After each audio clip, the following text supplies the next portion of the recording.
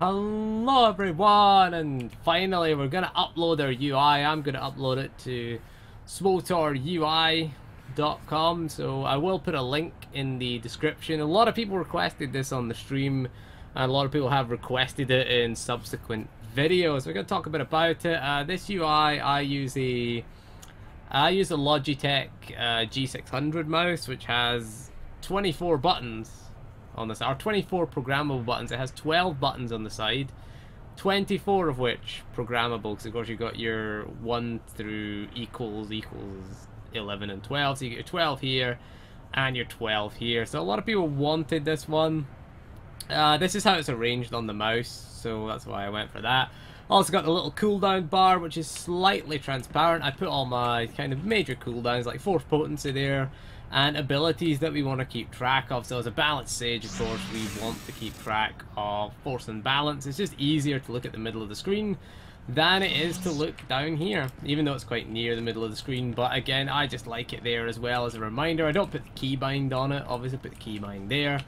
Again, but just right now is all we've got is force and balance. I guess we'll get more things to track as we level through a balanced sage, up to level 20 now as our balanced sage. So anyway, I will upload it, and we will put a tutorial in as to how to do it. We're gonna have to switch to Fraps now, which is bad because we're gonna record the desktop, and I'm gonna show you how to insert the UI, how to use it anyway. So switch over to Fraps right now, and we'll show you. So if the quality does go down, then you know that's the reason for it. So anyway, we'll switch over to Fraps. Right, so we're here on the desktop. Really, we're using OBS because fucking Fraps decided it didn't want to fucking record anymore. Yes, we disabled our arrow, which we do when OBS is up, so we'll put this down. And what we're going to do is we are going to go to our app data folder.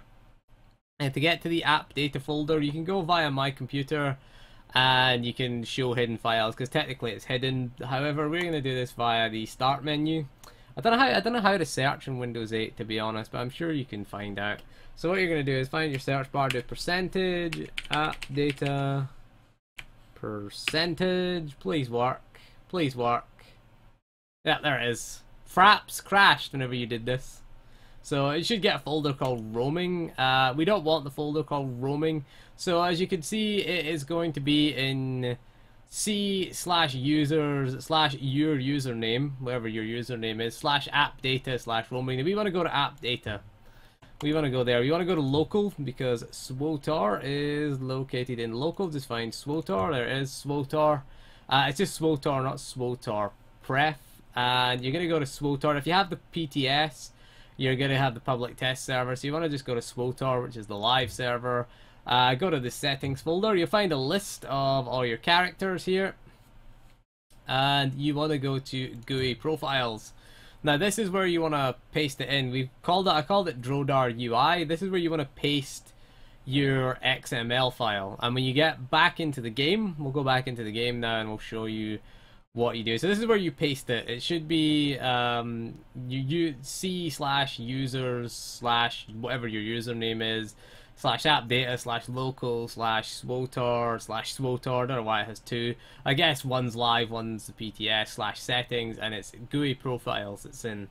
That's where your UIs are stored. It should be an XML document. I called it Drodar UI, even though we got a Marauder UI that we made that video. We still got it. So that's where you put it. And what we'll do is we'll go back into game and we'll take a look at it. Right, so we're back in game now. If you did this correctly, if you click the little plus icon, you should see Drodar UI there. We could change the UI anytime. I could change it to this one. We can change it back to this. Also, we can. Oops. So you should see it. Plus icon. The UI should be fine. You probably won't get the key bindings. I don't think it saves the key bindings with the UI. So other thing we have is our little stance bar, which we don't need. We needed that for the shadow, so we'll probably disable that. We've got a little hidden bar over here with quick travel and our mount, which I have keybound to the number pad because you don't really want to see that. And you know, that's pretty much it really for the UI. So hopefully you know Should be a pretty cut. If you don't see it here, you probably put it into the wrong folder then, because it should be on this list. That was that was a weird UI. That was a weird experiment there. I don't know what happened there. Don't know why we saved that one. But yeah, there it is. So you can change your UI pretty easily, really. Change it. You can have presets. I guess we were going to healer. We'd probably just set it back to something else there if we were doing healer UI.